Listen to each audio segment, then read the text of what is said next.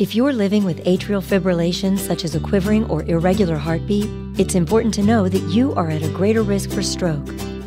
5 times greater, in fact. 15 to 20% of all strokes are attributed to atrial fibrillation. So what can you do about it?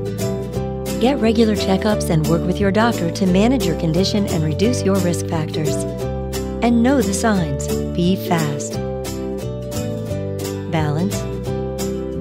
Eyes and visual disturbances, face drooping, arm weakness, speech difficulty. Time to call 911. Be on the lookout. Be fast.